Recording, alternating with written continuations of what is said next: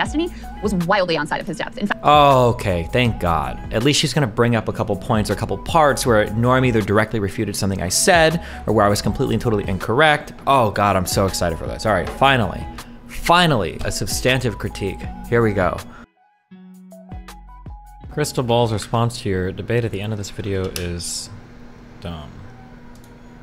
Where? Then, then you have to, when you do it that way, you can at least understand logically, like, where both sides would be able to come from. So it depends on which frame that we want. His selective application thing, I thought was an excellent point. Yeah, and I think the law of the jungle, as we're watching unfold, I think it's horrifying. I think people around the world, the majority of people in this country, are horrified. It's gotten to the point that even Joe Biden has to pretend like he's horrified, even though this is his policy that we're watching play out. But yeah, if you want to wave away, as they do, oh, international laws are relevant, you don't understand the way the world works, no one cares about these international bodies, etc. Stop telling me about the barbarism of Hamas. Stop telling me about how many civilians they massacred, because in your telling of the story, those things are irrelevant. The only consistent moral position is to condemn the attacks on civilians. No. I don't understand why these retards think this. People say, like, I don't even agree with Benny's position that, like, international law is irrelevant. But somebody will be like, international law is irrelevant. And they're like, oh, if you think international law is irrelevant, then you can't condemn Hamas's actions. What? What do you mean? These have nothing to do with each other.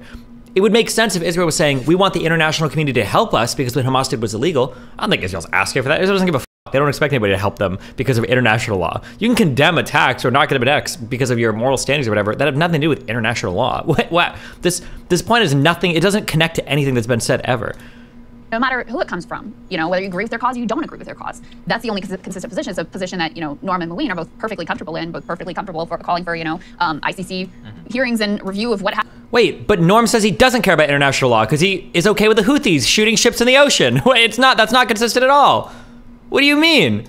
Happened on both sides, and those who committed war crimes being held to account. But, it was very illuminating to watch at this point that extended of a debate where you can't just do Hamas, you can't just filibuster for a few minutes, where you actually have to try to detail your points. At this point, given what we know, attempting to fully defend Israel as a moral actor was a very revealing exercise. It's interesting. Maybe I will listen to more of it. All right, we'll see you guys later. I know it was a long one, but we'll get it to you as long as we can. On the ground. Krystal, what are you taking a look at? Podcaster Lex Friedman recently hosted a roughly 5-hour-long debate on Israel-Palestine that was frustrating, combative at times, but nevertheless extraordinarily revealing. The debate featured author and scholar Norman Finkelstein, analyst and researcher Moline Rabbani arguing the Palestinian perspective. On the pro-Zionist side, you had author and historian Benny Morris and YouTuber Stephen Bennell, also known as Destiny. Now, if your immediate reaction is that one of these individuals doesn't quite fit in with the rest, you are correct, and it was painfully obvious the entire 5 hours. Now, if your immediate reaction is that you had author and scholar Norman Finkelstein, and it was frustrating, combative at times, but nevertheless extraordinarily revealing. The debate featured author and scholar Norman Finkelstein, analyst and researcher Moline Rabbani arguing the Palestinian perspective. On the pro-Zionist side, you had author and historian Benny Morris and YouTuber. What does scholar mean? Is there an official definition for that? I don't like that people put up Benny Morris and Norman Finkelstein as like they're the same level of historian. They're not at all. It's not even remotely close. I hate that people draw an equivalence between these things. If you want to say that people didn't belong in this debate, like, sure, maybe. But that would mean that, like, the only one that belonged there was Benny Morris. Nobody else in that room was even remotely at the level that Benny Morris was. So the idea that... Stephen Bennell, also known as Destiny. Now, if your immediate reaction is that one of these individuals doesn't quite fit in with the rest, you are correct, and it was painfully obvious the entire 5 hours that Destiny was wildly outside of his depth. In fact, okay, thank God. At least she's gonna bring up a couple points or a couple parts where Norm either directly refuted something I said or where I was completely and totally incorrect. Oh God, I'm so excited for this. All right, finally, a substantive critique. Here we go. Although many of the viral clips from the debate involved Destiny's humiliation at the hands of Norm Finkelstein, the truth is that for most of the debate, he was kind of irrelevant, sitting like a child at the grown-ups table. His presence was nevertheless useful for helping to illustrate the combination of ignorance, willful blindness, and debate bro tricks of the trade that are required to fully defend the Israeli position at this point in time. Benny Morris and Destiny threw every propaganda device in the Hasbara playbook up against the wall to see what would stick. So let's see how it went in the face of what at this point is an undeniable and What, all the propaganda devices? What? indefensible reality. So first up, any good Hasbara campaign has got to start with a fairy tale view of history. Now, in this history, the only permitted victims are Jewish people who no doubt were horribly victimized in the Holocaust. And in this history, the only just response to those atrocities is not for the US, or the UK, or Germany, or the Soviet Union to provide justice, peace, and safety for the Jewish people, but rather to impose that burden entirely on a people who had nothing to do with the Holocaust, and who had in fact been, by and large, living peaceably alongside indigenous Jews for centuries. In other words, the only solution to a European atrocity was to give license to an additional atrocity, the ethnic cleansing of the native Arab Palestinian population from... I like how she probably doesn't even know like anything. I doubt she knows anything about Israel Palestine. She probably thinks the West Bank is to the west of the Gaza Strip. That's the level of knowledge we're dealing with here. I think that there's probably a script writer for the teleprompter, and she's just reading the script at like somebody in the back row for her. She didn't watch any of this. She has no idea what the fuck she's talking about. And that's 100 billion%. Their own land. The only acceptable response of that Palestinian population was then to meekly accept their dispossession. To do otherwise is to prove that Arabs from the beginning were violent, unreasonable, and anti-Semitic. This was a matter of quite a lot of debate at the beginning of the podcast. Here, for example, is Destiny challenging the idea that expulsion, or ethnic cleansing, was a core and necessary element of Zionism from the outset. A claim that gets brought up a lot has to do with the inevitability of transfer in Zionism, or the idea that as soon as the Jews envisioned a state in Palestine, they knew that it would involve some mass transfer of population, perhaps a mass expulsion. I'm sure we'll talk about Plan Dalet or Plan D at some point. The issue that I run into is, while you can find quotes from leaders, while you can find maybe desires expressed in diaries, I feel like it's hard to truly ever know if there would have been mass transfer in the face of Arab peace, because I feel like every time there was a huge deal on the table that would have had a sizable Jewish and Arab population living together, the Arabs would reject it out of hand. So for instance, when we say that transfer was inevitable, when we say that Zionists would have never accepted, a sizable Arab population. Can you give a Steelman explanation of how these people get these takes from the conversation? Well, not to sound like memey or whatever, but like 98% of people commenting on this haven't watched more than like 3 or 4 minutes of it. The way that it works is you hear somebody else's characterization of it, and then you repeat that characterization as though you watched it. This is why when I say things, when I bring things up, and I'm like, oh, I heard this about this thing. If I only read headlines, or if I only, I'll try to say that. Like, yeah, I saw these headlines on Twitter, so I assume this is what it's about. I try to say that, and rather than saying like, oh yeah, this debate, this person said that or that, because I haven't watched it. I don't really know. Especially now that I'm Vivanced out and I can read everything, I'll usually just I'll try to say if I'm giving you somebody else's summary, or like, oh, I saw this as like a few comments on Reddit or whatever, because yeah, people will pass it off as though they've watched the whole thing. Well, my point here is entirely, this is a perfect point. I'm so curious what the counter is to this point. This would have been a thing, by the way, if it was a one-on-one debate, this is what I would have harped on, and I would have screamed at somebody. What is one deal that the Arabs accepted that would have had Jews living there? What is a single deal? One deal, a single deal. Because I can point to like at least 3 that the Jews accepted. Give me one. Give me one. One deal. The Jews were okay with the split in the Peel Commission. The Jews were okay with the split in 47 for the partition plan. The Jews were okay with the split in 52 at the Lausanne Peace Conference. Give me one deal that the Arabs accepted with any amount of Jewish people living there from Europe. Any. One deal. What is the counter to that argument? Just one counter. One counter.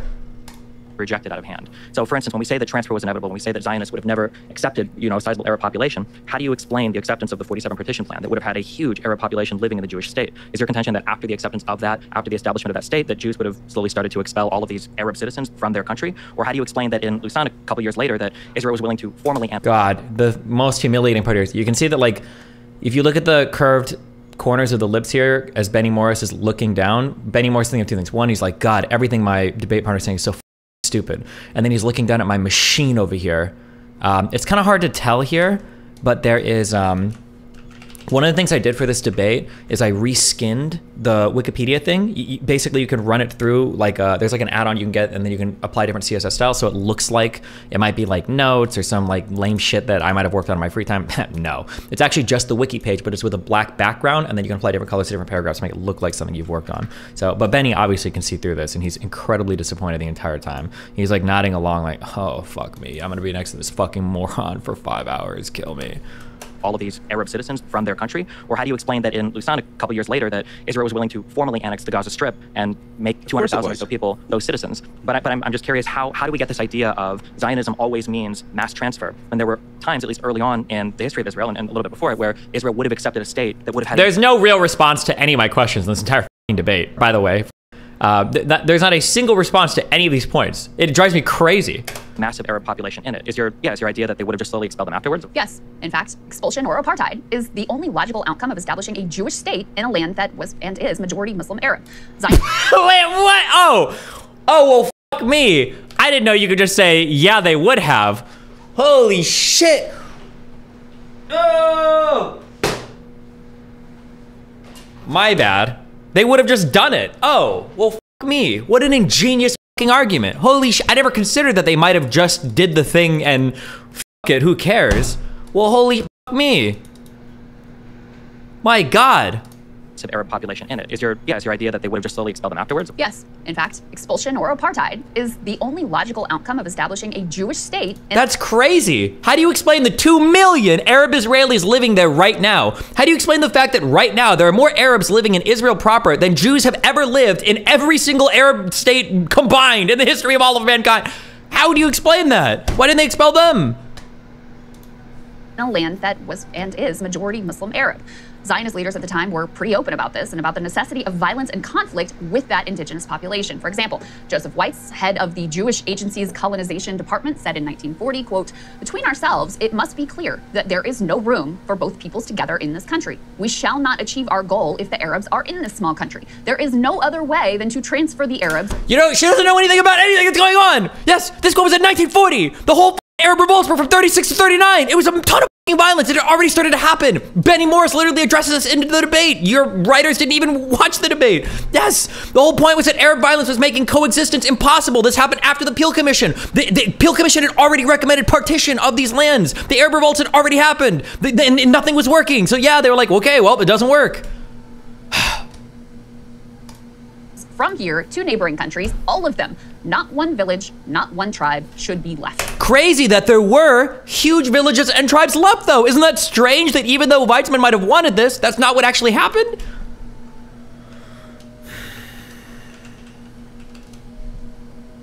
So, pretty clear cut.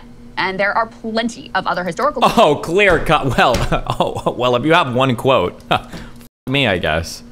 quotes besides that make it clear early Zionist leaders realized their ideology would inevitably result in conflict with Palestinians. Some acknowledged that Arab resistance was in fact logical and even just, and that they would also... Bro, you need to get future interlocutors to agree up front that by participating in the debate, they acknowledge that you are worth their time to engage with. Never seen such epic proportions of cope. Barely seen any critiques of anything you brought up, just add-ons. It is good, trust me, it's good. The more I look back and the more different comments I read, especially now as more people watch it, I feel good about everything. I think it's good. I think Norm showed his ass hardcore. But also, I can't make these demands because it's not my platform. But it's good. I think everything went well. Fervently resist displacement if the roles had been reversed.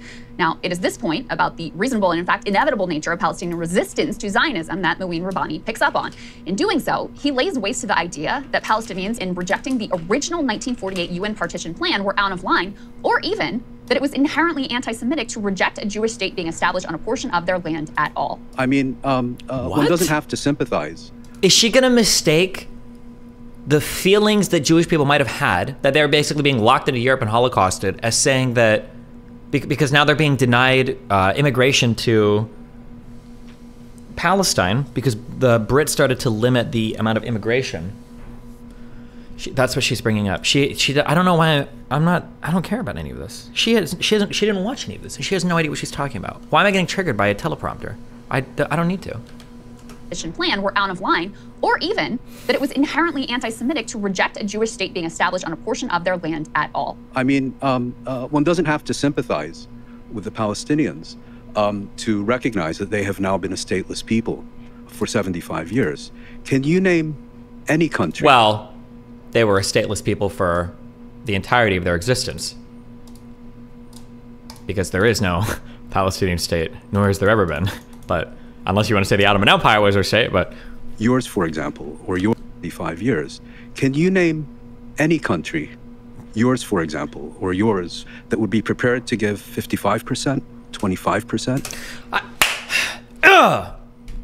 People like Mouin are why people say anti-Zionism is anti-Semitism. The reason why, and he said this kind of, but unfortunately so much of the debate was wasted on Finkelstein's honestly disrespectful cadence. And when I say that, I just mean that his speed of talking is not conducive to live conversation. He either needs to bring along an assistant, or he needs to bring along some sort of caretaker, or he needs to pre-write. We can give him questions and pre-write. Somebody speaking this slowly and with this level of imprecision to drag the conversation down is wasting everybody's time. There's no excuse for that. He's not that old. He's not, like, the fact that he doesn't know what a phone is, this is ridiculous, okay? But this guy says so many things. I don't know if people, I hate how many people, honest to God, the most upsetting thing about this whole debate was how many people came away thinking that he was super reasonable. Just so you know, Mouin Benny's position is that the state of Israel has to be completely disassembled. That whole state needs to go. It needs to be trashed. And another Arab majority state, the 527th one, needs to be erected in its place. That is his position. He says it in plain English. Not like, well, if you take what he said. He said the only way that this works is if Israel is disassembled as a state. That's it. It has to be destroyed as a state. And then another Arab majority state needs to be erected in its place. The leeway. Thanks to the 150 viewer host. 10% of your country to the Palestinians? Of course not. Like, think about what the analogy even means here. And he says it more explicitly later on. Like, oh, you wouldn't give any of your house to a burglar. You wouldn't give any of your country. Oh, so there should have been no Israeli state at all. So ethnically cleanse them, expel them, genocide them? What should happen? And so the issue was not the existence of Jews in Palestine.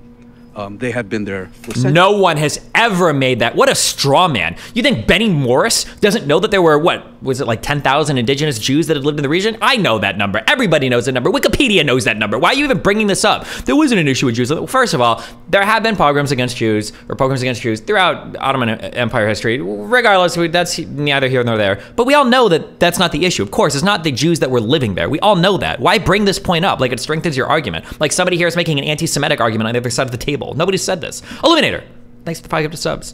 Danny Pruitt, 20 bucks. You often engage with the more left-leaning people in these things. Brianna on the Hill, Krystal on this. Might be a good idea to engage with their counterparts. Robbie, Hill, and Cigar are populist but more sane.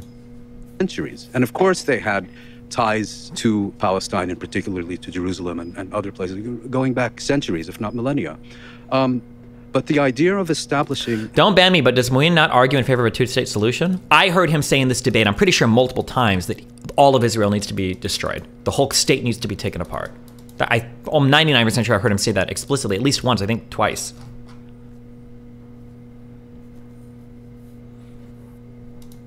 An exclusively Jewish state at the expense of those who are already living there. I think it was right to Jewish state. What does he mean by exclusively Jewish state? It wouldn't have been exclusively Jews, unless he means exclusively Jewish in character, but what an odd way to phrase that. Are you a Cornhuskers fan? Shut the fuck up. But the idea of Not since Osborne left. establishing an exclusively Jewish state at the expense of those who are already living there, I think it was right to reject. There are so many things to fight on here too. At the expense of? What do you mean at the expense of? Okay. Whoa, shit, hold on, I'm sorry. Oh, the Mossad is channeling through me right now. Oh, the Mossad is channeling through me right now. My assumption would be, and I could be totally wrong, somebody go Google this, look this up. At the expense of those living in the area. My assumption would be that the Arabs that live in Israel probably enjoy some of the highest standards of living in the entire greater Middle East region. That'd be my guess. Is there a way to look that up? Do you think that's right or do you think that's wrong? That'd be my guess. Steven5384, thank you for the 50 gifted memberships. Would you consider writing a book about Israel-Palestine? Fuck no. I don't know, bro. It would take me too much stream time away. I need to get banned from YouTube or some shit, and then I'll go do dumb shit like this. Is it considered bad to be a Zionist? The term is made to be a pejorative at this point. Do people define it definitively or something?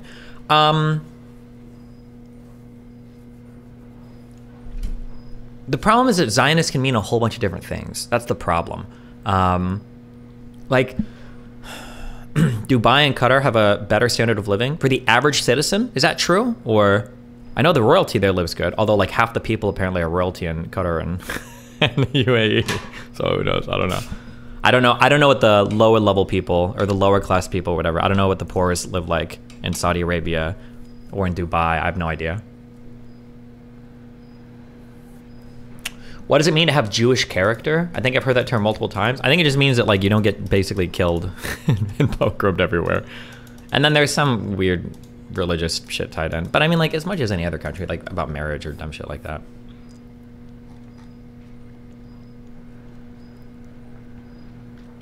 Did you foresee the response this debate has gotten, or did you hold out hope that people would actually address the content? No, I am happy with the response. I am very happy. I am happy. I'm super happy. I'm happy because, I've said this before, and I'm not trying to dick ride myself, okay? But I will dick ride myself a little bit. These guys have been studying this for a long time. I've studied this for 4 or 5 months, maybe, and I could have done more. I feel like I held my own. I think that if I would have made, like I said, if I would have made a single mistake in this conversation, I would be eviscerated for it. If I would have made multiple, it would be completely over. The fact that I was able to sit down in a 5-hour conversation with, this guy is probably like the most quoted Western pop historian. Every shitty talking point comes from him. I'm not entirely sure what Moon's background is, but it seems like he's got a lot of background in this area. And then Benny Morris, obviously, is like the preeminent fucking Israeli historian. The fact that I was able to sit at this table for 5 or 6 hours and have a conversation and not make a single mistake, I think I'm happy with that performance. And the fact that everybody's just like personally insulting me, I just think feeds into that. So I'm okay with it. Check that. And I don't think we can look back now, 75 years later, and say, well, you should have accepted losing 55% of your homeland because you ended up losing 78% of it, and the remaining 22% was occupied in 1967. That's not how things work. Yeah. And I can imagine an American rejecting giving 10% of the United States to the Palestinians. Yeah, but that's because America, the start is not even remotely similar. It's not even remotely similar. I think the 5-hour debate format kind of hurts because no one bothered to watch it and just goes by what people say on Twitter. I think people notice. I do think people notice.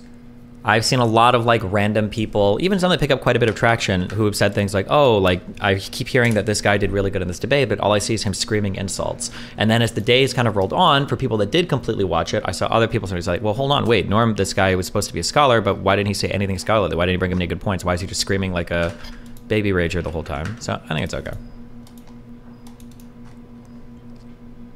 Do you think it is worth watching, or do you feel like you did all right based on what you had? Wait, hold on, I'm sorry. I'm sorry, you must have caught some of the Hassan talking points. We watched this whole debate when it came out. I didn't avoid watching this if you heard that. It's not true.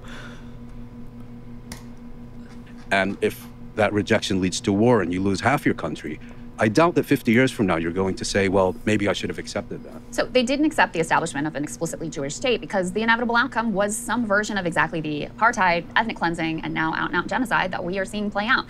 None of that makes sense. But I'm not even mad at her. I'm just mad at whoever wrote the script for her teleprompter.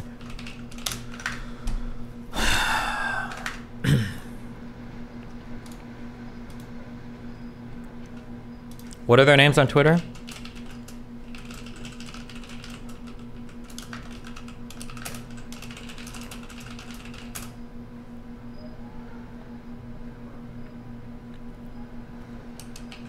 Is it Krystal? Oh, Krystal Ball. I see her. Okay. This was a point that Norman Finkelstein made quite eloquently, talking about the version of... Oh, eloquently.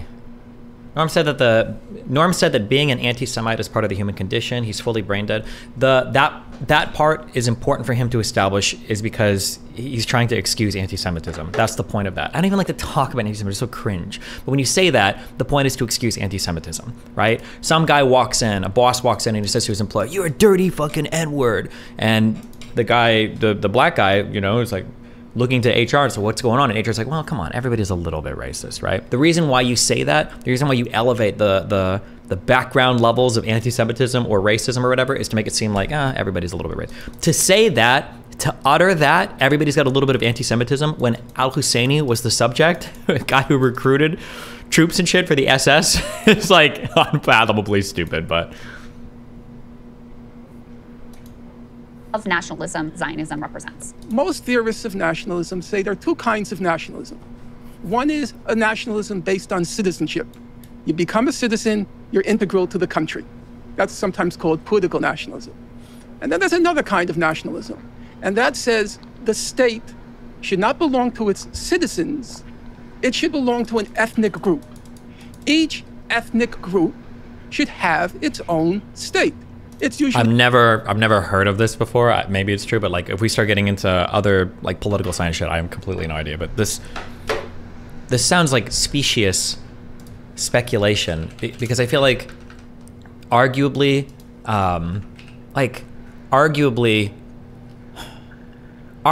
ethnic groups become the people in states. So it just seems like a strange distinction to make, but I'm not sure. I'm assuming he's referencing other people that have written and thought about this way more than I have off the top of my head, so maybe there's like a better argument to be made here, but... Each ethnic group should have its own state. It's usually called the German Romantic idea of nationalism. Zionism is squarely in the German Romantic idea That was the whole point of Zionism. We don't want to be Bundists and be one more ethnic minority in Russia. We don't want to become citizens and just become a... This was a big idea. Nationalism was originally ethnically based. Yeah, but what I'm saying is I think that I feel like there's more overlap than people realize. So for instance, actually you even see it today. People will say like, oh, Palestinians are a distinct ethnic group. Jordanians are a distinct ethnic group. Syrians are a distinct... No, they're not. These are borders drawn on a map by some asshole in Britain. There's... The fact that they now identify separately ethnically in some ways is like, I think lends a little bit of credence to the idea that if you draw borders and you put a state up, like people will start to slowly divide ethnicities along those lines as well. But I don't know, maybe not. Also, like I said, this is like, I have low conviction on this. I haven't like formally like read into any of these theories or ideas before. Maybe they account for that actually if you look at any of these forms of nationalism, it's possible. So yeah, I don't know. It's just like, I'm random. Jewish people in England. Norm drags his feet while speaking in order to control the conversation. I actually have heard a few people say that. I don't know if that's true or not, but... Or France. We want our own state. Like the Arab 23 states. No, wait. Before we get to the Arabs, let's stick to the Jews for a moment, or the Zionists. We want our own state, and in that concept of wanting your own state, the minority, at best, lives on sufferance, and at worst, gets expelled. That's the logic of the German Romantic Zionist idea of a state. That's why... Additionally, he will interrupt any conversation points that breaks his argument. It's why he constantly makes personal insults instead of attacking your argument. Yeah, true.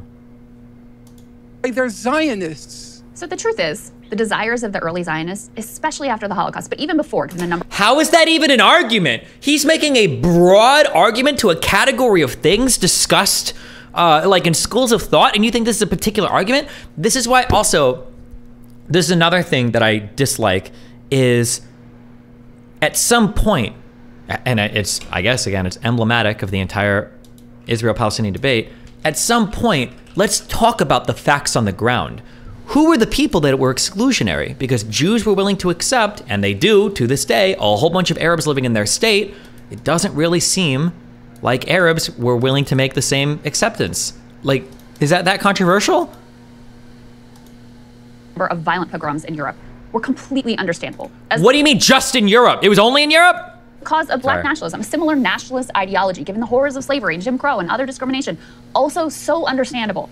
But it's also true that though their aspirations were understandable, in reality, Palestine was not a land without a people. And realization of those Oh, a land without a people. People without a land, a land without people love to harp on this quote. Ugh. Understandable. In reality, Palestine was not a land without a people. And realization of those Zionist aspirations in Palestine required committing grave injustices against the people who were presently living in that land.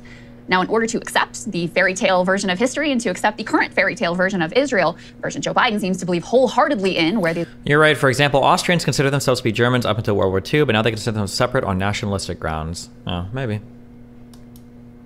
Israeli government would never intentionally target civilians or engage in apartheid or have ethnic cleansing as a policy goal.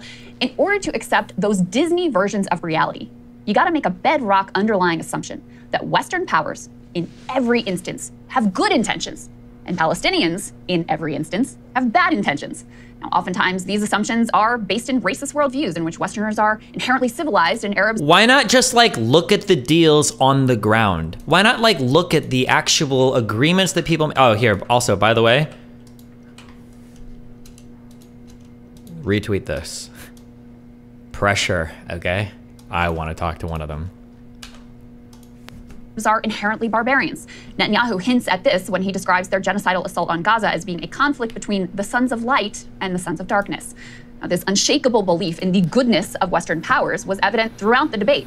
In a jaw-dropping moment, Destiny reveals himself to be fully captured by an almost religious devotion to that benevolent view of Western powers. Take a listen. It was correctly brought up that I believe that Ben-Gurion had, I think Shlomo Ben-Ami describes it as an obsession with getting validation or support from Western states.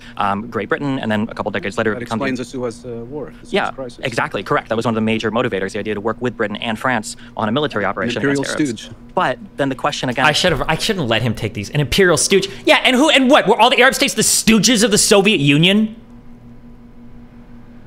Like Egypt for a long time was trying to play, Nasser was literally trying to play both ends of this as well, right? And that stooge comment that he made, by the way, that imperial stooge comment he made is really telling, because later on when he says that he didn't like Sadat, he thought Sadat was a bad leader, probably because he agreed with the guy that assassinated him, because he believed that Sadat sold out to the West when they made peace with Israel. That was a whole other line of argumentation we could have gone down, but I didn't. But I noticed these comments that he's making throughout the debate. But like, yeah, an imperial stooge? No, it's because they've got the biggest guns and the most firepower. And if you're surrounded by a bunch of Arabs that want to be the stooges of the Soviet Union, yeah, of course you want to have help from the West. I go back to, if that is true. Yeah, and also, what are we talking about here? These are all, do we remember it? Hold on, what was the word for it? One day, no, we won't. No, we might. Fuck, it's in there. Hold on, it's on the tip of my brain.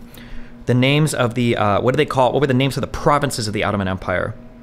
It's not ducats. Fuck. I'm not gonna remember it.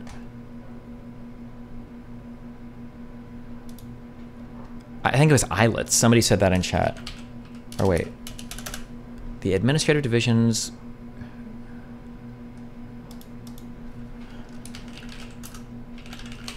Were they islets?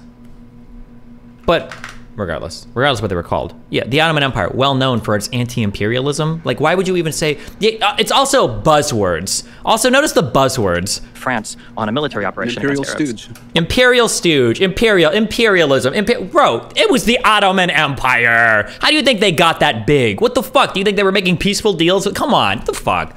And also friends with the Soviet Unions. How do you think they got their shit? An interesting argument that Begin made in a whole bunch of leaked classified documents. I read all this shit off stream. But it was when Begin was negotiating with, I think it was initially talking to Carter, and then it was somebody later on when they were trying to figure out what peace with Egypt would look like. And people were talking about like, oh, well, you know, you conquered this land in war and it's not okay and blah, blah, blah. And one of Begin's responses was like, oh, well, it seems like that just kind of is what happens, right? Isn't that how the Soviet Union, for instance, acquired Poland? Isn't that how the Soviet Union like expanded a lot of their territory? It seems strange that all of a sudden it's a huge problem when we're doing it. And it's like, okay, yeah, true. Like you've got the backing of the Soviet Union, one of the largest world powers of imperialism. And then these are people that came from the Ottoman Empire, which was a literal fucking caliphate, which is a fucking Muslim imperialist thing. Okay, like how are you gonna sit here and say like Israel imperialism? Bro, come on. It's such a buzzword to throw around here that like everybody is. Come on. Dump, sorry.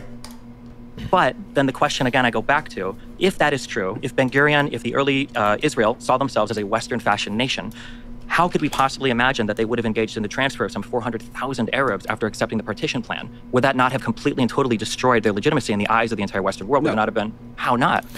With more time to think about it, do you really think Muin is a better interlocutor or just more emotionally stable so people give him more grace? No, Muin is a billion times, yes, he is a better interlocutor than Norm. Even though we would have disagreed, and I do disagree with a lot of them, at least he has like a brain that is able to hear what the other person.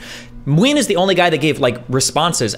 Dr. Avi pointed this out in his post. He gives responses based on what you say. Norm doesn't. Norm is like a music box, and you just kind of like spin it around, and it just plays, and that's it. Muin will at least like be able to respond to the things that you say, even if I disagree with what he says. Thought the US and the UK would object at any point to naked barbarism against Palestinians, then the past several months should have thoroughly disabused you of this notion. What? The past several months? Why would you compare the world now to the world in the 1930s and 40s? What the fuck? That might be the dumbest fucking comparison I've ever heard about anything in my entire fucking life. Barbarism against Palestinians, then the past several months should have thoroughly disabused you of this notion. The idea that Israel and its allies are always operating with good intentions is also— They're not! Who said— No one has ever said that, ever! I don't even think Benny would take that position. No, Benny wouldn't take that position. That's not his position. Nobody has taken this position, ever. Incredibly apparent in how incredulous Benny Morris and Destiny both are at the notion— Your research, I've seen you go from neutral/apathetic to leaning, and now it's black and white. I know your debate interlocutors are annoying, but if devil's advocate, is there no strong case? I'm not black and white on anything. What are you talking about? Go listen to my debate with Simchan Rockman? What was the guy's name? Oh no, Simcha Rockman? Richmond. No. Yes. Richmond? Simcha. No, fuck, what was this guy's name? Oh, I should know it.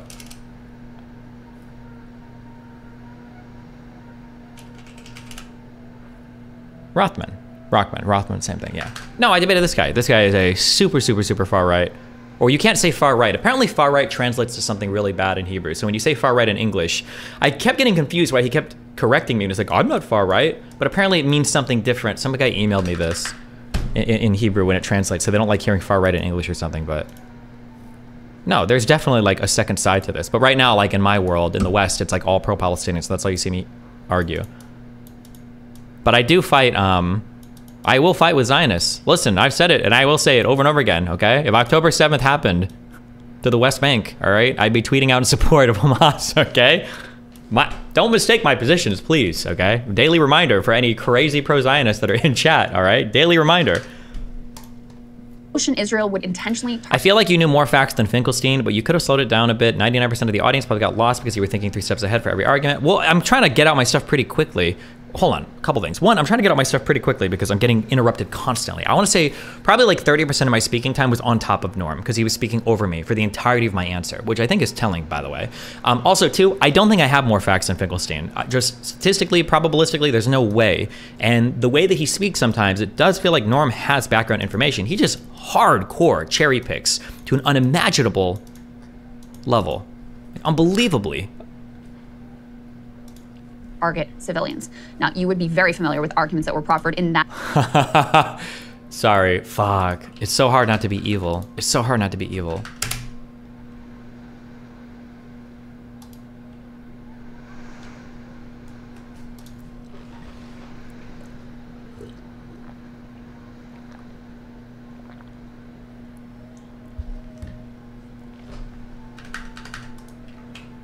Saying you don't belong in this kind of debate would be the same as saying her husband, Kyle, doesn't belong in debates like this. That is y'all's job, the fuck? Kind of. I mean, like, I am, and by the way, I also acknowledge in the debate, I am very, very, very far behind in terms of scholarship for the 3 people here. The funny thing is, this is one of the reasons, by the way, why I was also being so couched in the first charge of the debate. If Norm would have slowed way the fuck down, I think Norm had the opportunity to actually embarrass me in that debate because Norm almost for sure has read more documents and knows more accounts, even not speaking Hebrew. I'm sure Norm has the information in there just by virtue of the fact that he's written so many books about it, even if he's misrepresenting it. Like, keep in mind, okay, not only did I do a lot of homework for this debate, I also got quite lucky. I got quite lucky that he just happened to be stumbling into the things that I had specific knowledge about. So for instance, that beach wharf incident where he's saying like, oh, 4 kids were killed for no reason. I just happened to have read about that particular piece of misinformation that he was citing. Or the ICJ case, I just had decided like the previous night, fuck it, I will read through this entire thing instead of, because I had a couple cliff noted versions of it before. I'm gonna read the entire thing down. I'm gonna be familiar with these quotes. I do know what the UN said about the Great March of Return because this is one of the things that I specifically read through the entire, like he just happened to stumble into things that I knew about. Well, I'll give myself a little bit of credit. I did know more because I was trying to read, but like it is possible that if he would have been calm in that debate and had gone through more and more, he could have gotten into things that I was completely and totally fucking clueless about, and he would have made me look like a child, but he didn't because he decided to conduct himself like an actual fucking imbecile. That section of the debate, essentially both of them argued that if civilians are killed, then they must have been human shields, or at the very worst, they were regrettably killed due to the one-off actions of a few rogue soldiers. Such atrocities could not possibly... You could have leaned on Benny in that case, though. Maybe. I don't know how much Benny even knows or cares to fight on current stuff, because I feel like this is the feeling that I had from the debate and rewatching it. I don't know if Benny would have fought on those 4 Palestinian kids getting blown up by Israel. I feel like he kind of jumped onto my argument as I started to push back on that. It feels like, and I talked to Benny a lot about this again the day before. Benny doesn't seem to care as much about like modern day stuff or like international law. He's just not, he lives and breathes the early 1900s, late 19th century, early 20th century. This is like where Benny thrives. Like modern contemporary political stuff, he doesn't care as much about. Not because he thinks it's irrelevant or unimportant, it's just not his area of expertise. Be the result of official Israeli government policy. Of course, a look at the evidence renders this view absurd. After October 7th, the Israeli defense minister announced to the world a top-down policy of... It's actually what's weird. If Norma dropped the ad homs and focused on calm debate with Destiny, he could have either gotten a few wins or at least given a better debate. Yeah, or he probably could have countered, because I'm only arguing. Every argument I've given, I think, is a level 1 argument, because there are counters to every single thing I said. And then there are counters, and we could have gotten really deep into it. Like, for instance, when I bring up the fact that in Lausanne, the Jews were willing to accept either annexing Gaza of 200,000 people or accepting some huge number of immigrants, there was also a lot of internal chatter about if they would actually accept it. And even Shlomo Ben-Ami says that, like, Israel would offer these things, but they'd only offer them knowing that the Arabs would reject them out of hand, so that it would give them politically the upper hand. These are really valid counter talking points you could have brought up to me, and Norm could have pushed on these and said, okay, Stephen, well, if the Jews were really keen to accept this, why wouldn't they have made this deal that they know would have been easier to accept? Why wouldn't they have reached out and talked to the Jordanian king more, who was actually more warm to them, and tried to work out something that would have been acceptable? Why is it that they seemed more keen to aim themselves or orient themselves towards more Western alliances, which Ben-Gurion, by the way, explicitly had said he wanted to do for all of his decades of prime ministership and leading Israel? Like, obviously they're going to present deals to the Arabs that they know that, right? These are valid counter arguments you could have given me, and Norm probably could have done it better than I could have done it, because he knows in detail all of these things more. And potentially, depending on how deep some of those conversational threads go, I could be floundering by the end because I don't know all of the details to every single conversation and every single leaked cable and every single leaked paper. Like, I just wouldn't, whereas Norm might have actually read all of this. But yeah, but he didn't, so we didn't even get. But also, I will say also too, I wouldn't have minded that, because I am going into this debate really far behind. And if I come out with a whole bunch of surface level or level 1, level 2, level 3 talking points, and then like actual scholars give me like the level 4, 5, 6 talking points, I'm like, okay, well, fuck me, I do need to do more research there. I would have been okay coming out of that, being like, I mean, yeah, these guys know way more than me. Fuck it, like I'll go do research and figure out if I feel like this is a good point or not. But yeah, he didn't do that. If he was smart, he could have quizzed you on niche stuff until you couldn't answer, and everyone would have been like, look how outmatched he is by this scholar. This is the one part that makes me think that maybe it is possible that Norm doesn't have as much information as I think. And that's because Norm did try to quiz me on niche stuff, but he did it 4 hours into the debate, and it's when he started to scream at me, asking me what chapter 6 of the UN charter was. Like, do you know chapter 6? What is chapter 6? Do you know chapter 7? What? And that made me think, wait, is this the only thing that you know about in depth? Does that mean you didn't have like deep knowledge of everything before, and this is the one thing that you might be familiar with, and this is what you're trying to lean in on? Like, yeah, I'm not sure. I don't know. Complete siege of the civilian. It would be interesting to Destiny debate the pro-Palestine side. I can throw me up any Zionist. I can debate pro-Palestine perfectly well. After October 7th, the Israeli defense minister announced to the world a top-down policy of complete siege of the civilian population. That collective punishment has continued to a sufficient extent that children are now literally starving to death. And Gaza is now the site. They are wrong about that UN resolution binding bullshit too. Yeah, the reality is, I just don't think a resolution being binding, I just don't think that means much. It's not like there's like a checkbox where it's like binding or non-binding. Like, I don't think that binding technically means that much. I think what binding means, we should do more reading into the UN. I think that what binding means is either you've created a new rule or regulation. So like the UN is saying that now this is like a new part of the UN rule, or I don't even know, it wouldn't go into the charter, but it's some new rule or regulation has been created, or somebody is making a resolution such that they are, if you deny this or if you break this, now your shit is getting fucked. People are going to invade you, people are going to sanction you, people are going to fuck your shit up. I think that for the Security Council stuff, that's usually under Chapter 7. UN resolutions under Chapter 6 only obligate the parties to peacefully resolve things, and they don't obligate anybody to military action. So any resolution done under Chapter 6, even for the Security Council, like, it'll be there and they'll say do these things, but nobody's gonna like fuck you up if you don't do them. So that's kind of like non-binding. And then they didn't actually spell out anything in particular about the, they didn't spell out anything particular in Resolution 242. There's like nothing particular is even expressed in there. So it's like, what are we even being bound to? Binding for what? What do we?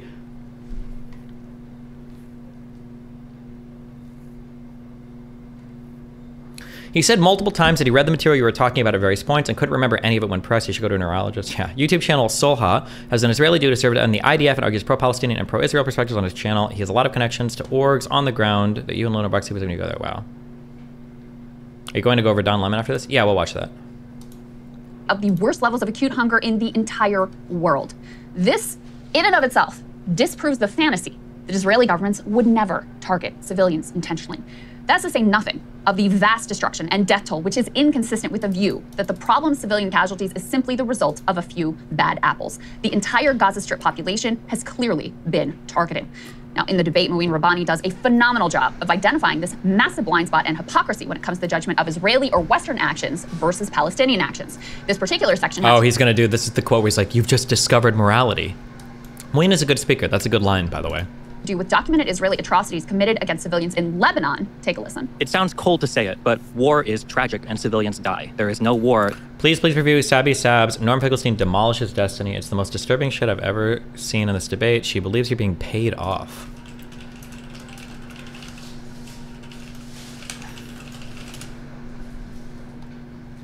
And they're hammering the fact that Hamas has rejected multiple ceasefires in exchange for the hospital. No, because they'll just say, no, actually, Hamas is willing to, 47 minutes. There's no way we're watching all of this.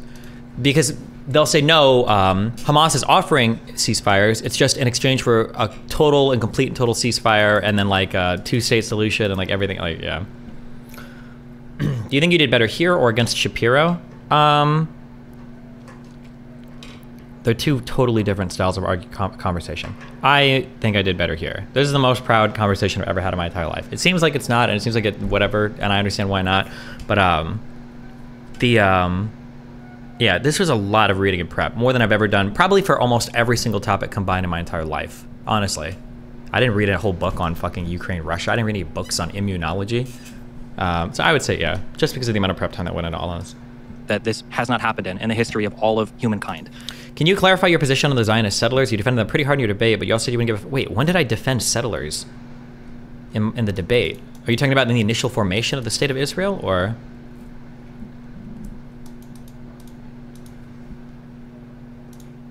The statement that Israel might take care not to target civilians is not incompatible with a diary entry from someone who said they saw civilians getting killed. I think that sometimes we do a lot of weird games when we talk about international humanitarian law or laws that govern conflict, where we say things like civilians dying is a war crime, or civilian homes or hospitals getting destroyed is necessarily a war crime, or is necessarily somebody intentionally targeting civilians without making distinctions between military targets or civilian ones. I think that when we analyze different attacks or when we talk about the conduct of the military, I think it's important to understand like prospectively from the unit of analysis of the actual. I think I should have like explained, maybe I need to explain all of this more. When you're doing an analysis of militaries, find out if they're conducting themselves good or not, or with goodness, or in compliance or comporting with international law, I should say, I guess. The analysis needs to be prospective, meaning that we look at what they knew at the time and then we go from there. You can't retrospectively analyze the situation to see if somebody acted good or bad. You've got to do it with the information available at the time, right? Like a simple example of this is, if you're holding 2 cards to a flush in your hand and there's 3 cards to a flush on the board, and you know somebody decides to, or I'm sorry, so there's 2 to a flush on the board. I don't even remember any of my poker odds. 30, is it like 37% to make it by the river? If there's 2 on the board, 2 in your hand. If somebody pushes you all in and you've got odds, the odds are in your favor based on the pot to bet, and you bet and you go all in. Whether or not you win or lose the hand is irrelevant. What matters is if you made a good call at the time. You don't evaluate, when you play poker, you don't evaluate whether you made a good or bad decision based on the outcome of the hand. The outcome is irrelevant. It's funny because in a lot of ways when you're evaluating, you're playing poker, the results, you can't be results oriented in a singular hand, in a discrete hand. Now in a volume, obviously you'd look at whether or not you're winning or losing at a certain stake. Sorry, yeah, but you have to look at the information you got available to you at the time. That's what I'm trying to explain. Military committing the acts, what's happening and what are the decisions being made, rather than just saying retrospectively, oh, well, a lot of civilians died, not very many, military people died, comparatively speaking, so it must have been war crimes, especially when you've got another side, I'll fast forward to Hamas, that intentionally attempts to induce those same civilian numbers, because Hamas is guilty of... Somebody emailed me, or I saw this on a subreddit post or something, and it's such a good point. And I think a killer question here, is, can we all agree that Israel has taken things to protect the Gazan population? Even if you don't think it's enough, can we at least agree they did things? They did drop leaflets, they did drop, they did do phone calls. Even if we agree it's not enough, they did give the warning, right? So Israel has taken steps to protect the Gazan population. Has Hamas taken a single step to protect their own population? Even one? One step. Not even a single step to protect their own population. So of course, you're gonna wind up in this situation. Hold on, I got strips that prevent the air noise. I'm gonna put it under this door, hold on, I think. Failing no one ever responds to the most ethical / moral army argument. Any idea why that is? Because it kind of breaks the narrative. Of any war crime that you would potentially accuse, and this is according to Amnesty International, people that Norm loves to cite, Hamas is guilty of all of these same war crimes, of them failing to take care of the civilian population, of them essentially utilizing human shields to try to fire rockets free from attack. I like how, God, I was so ready to fight on this point, and he brings this up, because I know that in Amnesty International, they explicitly say that Hamas doesn't use human shields. However, the definition that Amnesty International uses for human shields does not comport with any international understanding of what human shields are, and Norm has quoted these exact same bad definitions of human shielding, where Amnesty International, at least in 2014 and 2008, and Norm Finkelstein seems to think that human shields only require you to intentionally direct around civilian populations, which is inconsistent with the with international humanitarian law rules around human shielding. I was so ready for him to fight me on this, and he said this one word, and then he didn't even bother to engage. I would have asked Moini about October 7th. If you were in charge of Israel's defense on October 7th, would you have sent them in to stop the Hamas raid? Well, of course he would stop the raid, but he just wouldn't attack after. Is probably what he would say, right? Wow, Juzmin. Thanks for the 5 gifted subs, buddy.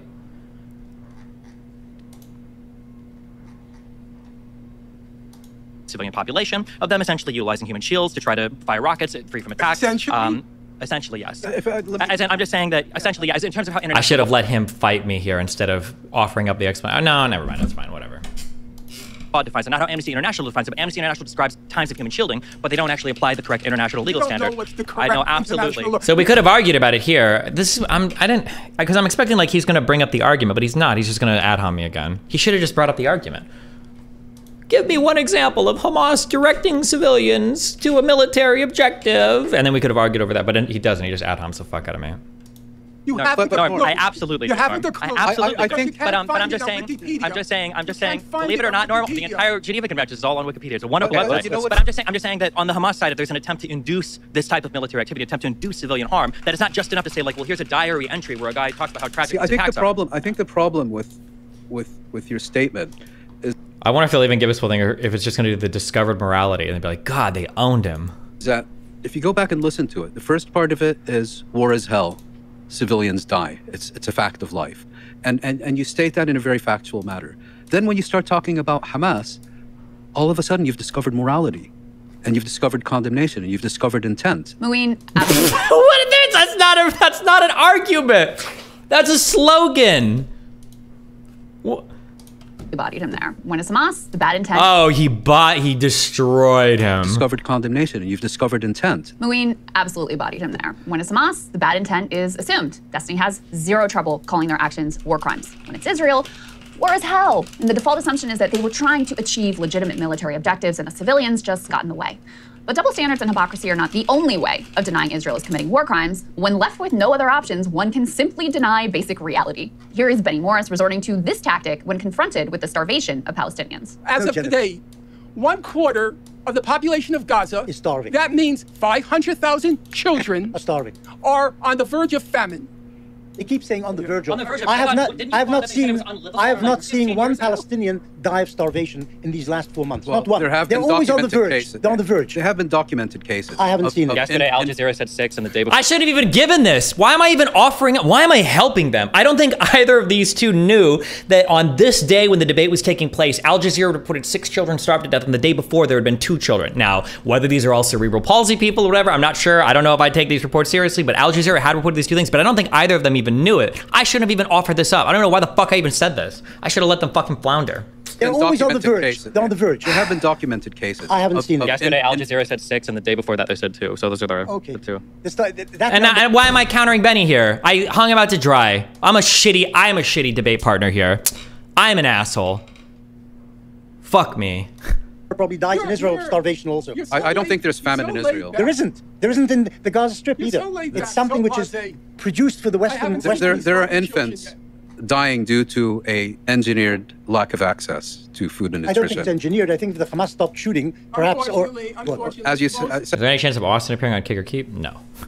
said, engineered. I think Human Rights Watch called it using starvation as a weapon. That's called engineering. Yes, congrats. Yes, you are the master of living in 6-word quotes. Congratulations, Norm. You've deployed another short quote. Oh no. Benny Morris claimed there, I have not seen one Palestinian die of starvation. Maybe you need to spend some more time on TikTok, where you might get actual information versus whatever propaganda networks you are currently being fed from. Did she really unironically just say that? Where you might get actual information versus whatever propaganda networks you are currently being fed from. Yes, Palestinian children and infants are dying of starvation. Yes, it is because of an intentional... I'm still not actually sure that's true. Like I said, I saw a couple stories on Al Jazeera. I don't know if they're true or not, because a lot of people are challenging a lot of these as like, this is a kid with cerebral palsy. He's not actually starving to death. It looks like his body's weird because he has a disease. It's not, yeah, but I don't know 100%. Series of Israeli policies. In fact, Oxfam, as we discussed before, just released a new report detailing the many methods that Israel is using to intentionally starve Palestinians. Oh, another one. Oxfam, Israel. Block aid response. That one guy, I want to call him Nathan Robinson. He linked me that thing, and I went through this on stream, and apparently they had people on the ground, and they did a whole bunch of investigation, blah, blah. I didn't see a single thing in there about like Israel blocking aid. Maybe there's something in this one. Let's read. International community resorts to sea routes and airdrops rather than challenge Israel for systematically undermining unfettered access of relief. Wait, why would you expect it to be unfettered? When there's a terrorist entity or there's a government in the region that is hijacking relief. Yeah, I don't think Modi would have actually said that he'd repeal the raid. You mean Moini? Are we mispronouncing his name on purpose? He was trying to imply the 400 civilians were hit by IDF-friendly fire. Oh. Israeli authorities have rejected a warehouse full of international aid, including oxygen, incubators, and Oxfam water and sanitation gear, all of which is now stockpiled at Al Arish, just 40 kilometers away from the border of 2.3 million desperate Palestinians in Gaza. 40 kilometers away? That sounds really far. This is a small place. Why is it so far away? What? Well, let's find out. I don't know. Maybe it's not. How far away is, what's the thing to draw a ruler? Why don't I have the things popping up? This map was created by a user. Right click. Okay, well, cringe. Gaza map. Who the fuck? Why are these people like creating their own maps? Okay, whatever. Fuck it. Might be the nearest warehouse? Yeah, maybe. I don't know.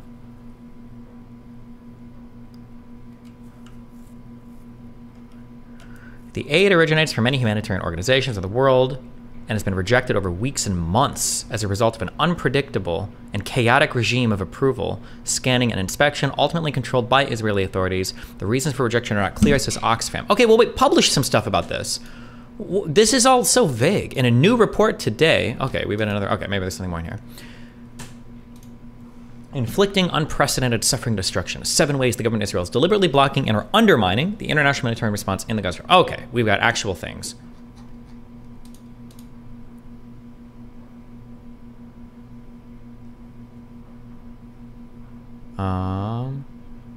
What are these European writing styles? Christ. March 15th, 4 days ago.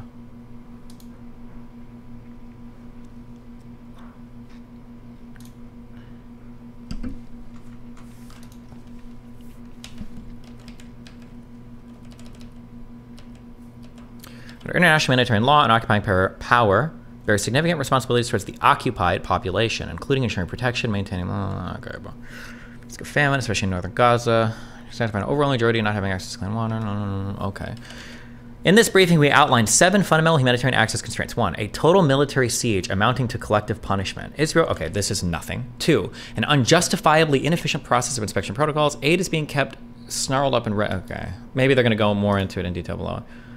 Arbitrary rejections of dual-use items. Israeli authorities routinely refuse life-saving aid from convoys through random decisions, often due to their opaque use of its prescribed dual-use list.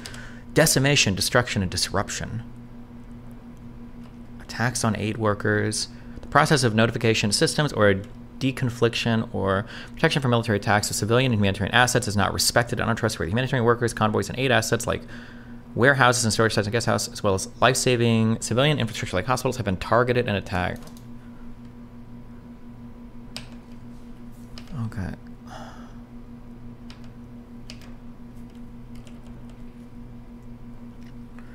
Total siege and the already besieged under which no food, water, medicines, electricity. And December 9, more than 2 months, Israeli authorities approved the partial reopening of the Kerem Abu Salem commercial crossing. This has not served the purpose intended of meaningfully and effectively increasing the entry of aid into Gaza.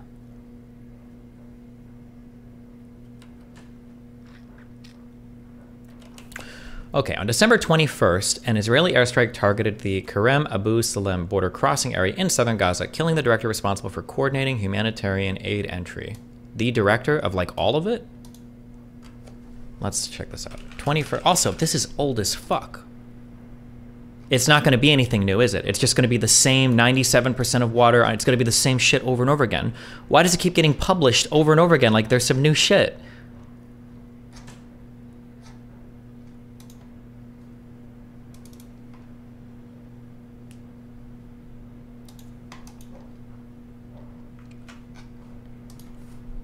21st December, Israeli airstrikes, south.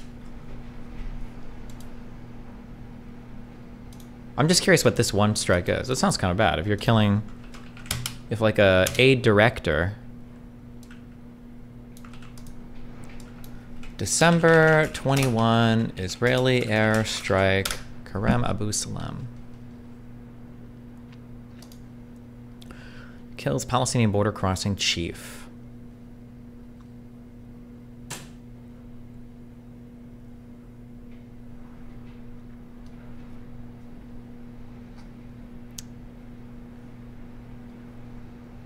Okay, an Israeli air raid has killed a Palestinian border crossing director in southern Gaza. According to Palestinian officials and Hamas, Bassem Gaben, the director of the Israeli-controlled Kerem Abu Salem crossing, called Kerem Shalom in Israel, was killed along with 3 other people by Israeli fire. Gaza Health and Border Authorities said on Thursday he had been working to facilitate the flow of humanitarian aid into the enclave through the crossing, which opened on Friday. So the attack showed that Israel was not only targeting infrastructure and homes, but also places the Palestinians rely on for humanitarian aid they need for survival.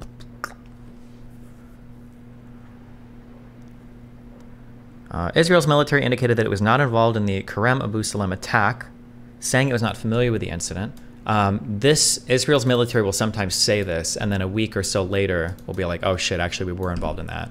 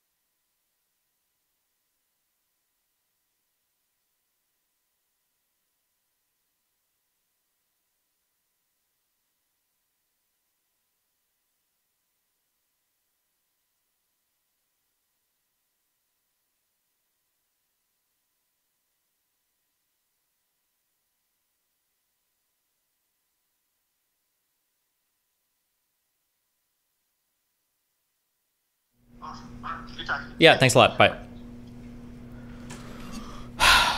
Okay. The crossing located on the southern tip of Gaza bordering Israel has been approved to temporarily reopen on Friday to increase... Okay, previously... Okay. All right, wait. Okay, hold on. This said, on December 21st, this was an Israeli airstrike. I'm sorry. Hold on. I'm not trying to sound condescending, because I legitimately don't know. I thought when you said airstrike, I thought that implies air-to-surface attacks. Would you consider like a mortar fire or even like a missile, like surface-to-surface? Would that be considered an airstrike?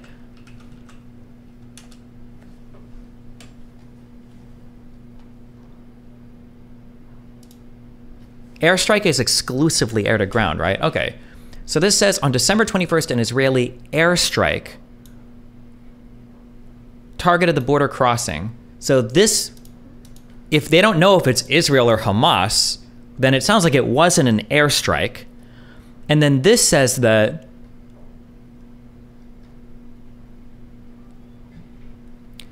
The director of the Israeli control was killed along with 3 other people by Israeli fire.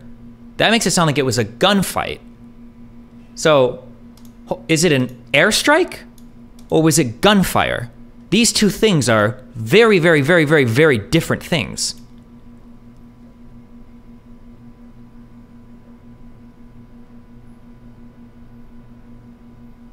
Fire can be fires like artillery. Sure, but even artillery wouldn't be considered an airstrike.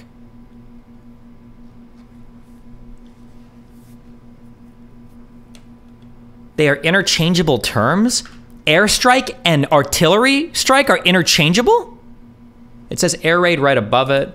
An Israeli air raid has killed a Palestinian border crossing director in southern Gaza, according to Palestinian officials and Hamas. Oh, okay, never mind. An air raid killed by Israeli fire. How is there a question of whether or not it was Israel or Hamas then? Or how is it a question of who did it? Wouldn't you see the planes? Or do they fire these things from like dozens of miles away? I don't know like what the range is on air to surface. This was published on the 21st. Is this not overly pedantic? Okay. When you're building a narrative about somebody, when you tell a billion little lies, it amounts to something much larger. So, am I being pedantic right now? I'm not being pedantic, I'm being precise, okay? When you read this, on December 21st, an Israeli airstrike targeted a border crossing area in southern Gaza, killing the director responsible for coordinating humanitarian aid entry, okay? What's created in a person's mind is that, first of all, it sounds like there is one person whose job is to coordinate humanitarian aid. That's one thing here. And then it sounds like an Israeli airstrike targeted the border crossing area and killed this person. That's what's being left with you. That's the impression that the average person gets by reading this. So to say you're being pedantic, to have the phrasing on this be exactly correct, especially when they're not providing a source to the story, no, I don't think it's pedantic. I think it's called being precise. And I think there's a good reason to be precise.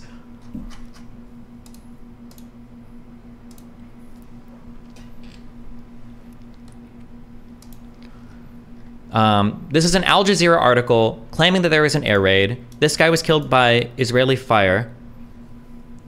I'm guessing by Israeli fire is referring to the air raid and not like a subsequent firefight or something, I guess. Israel's military said they weren't involved with it. We just don't know? Or... Also, it sounds like this was a guy that was working the border crossing. Not that that makes it good or bad, or any better, or whatever. Was a border crossing director. This makes it sound like he's like a humanitarian aid worker.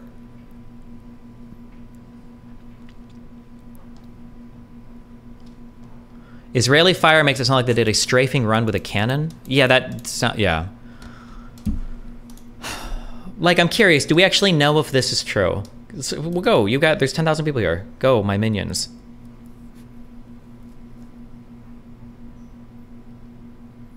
#21st. 4 Palestinians killed in an Israeli airstrike near Rafah.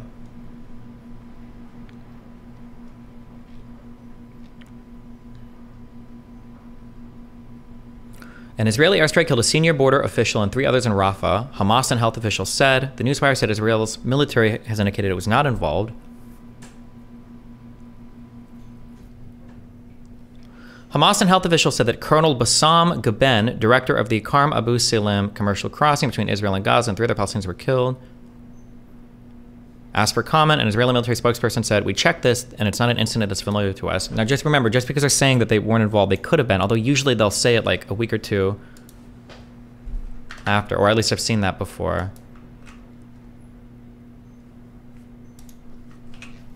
Do we know?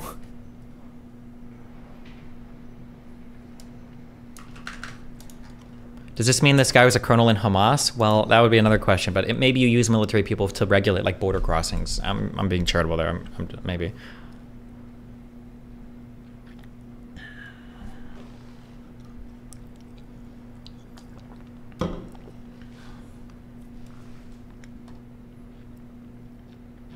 The attack shows that the Israeli military was targeting routes relied on for the entry of much-needed aid to the enclave. NewArab.com.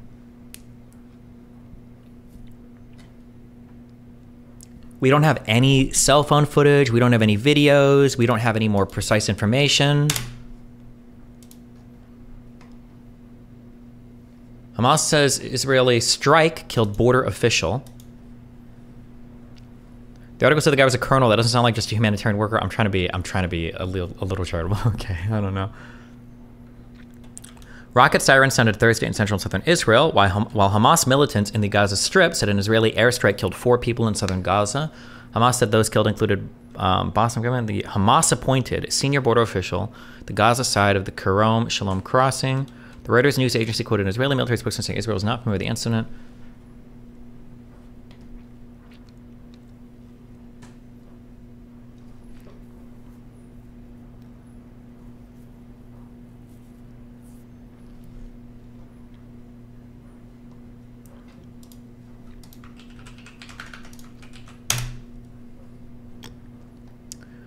Even weirder is that this crossing is an Israeli-controlled crossing. Well, but there's a Palestinian side too, right?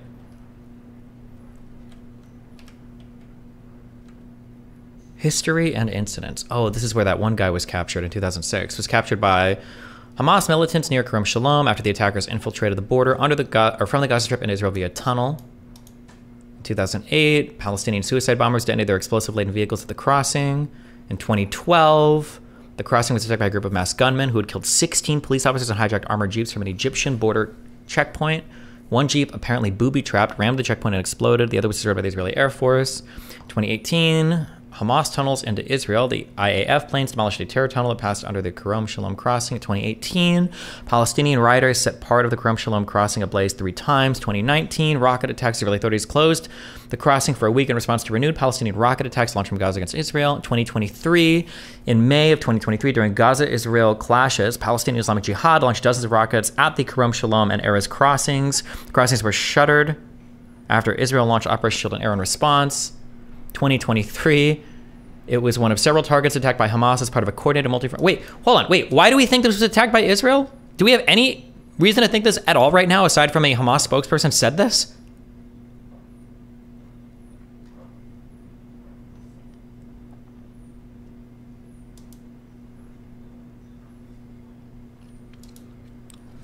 The crossing had been scheduled to be closed during that day's Simchat Torah holiday, other than for humanitarian medical supplies. The crossing was first closed during the ensuing IDF operations, 22nd of October. The IDF apologized for accidentally firing and hitting an Egyptian post adjacent to the border area. The crossing was reopened for UN aid trucks on the 17th of December in order to abide by an agreement made by the hostage prisoner exchange, with 100 trucks being allowed through daily to aid the 100 permitted X-Base canisters donated by the Netherlands throughout 2023, although aid trucks...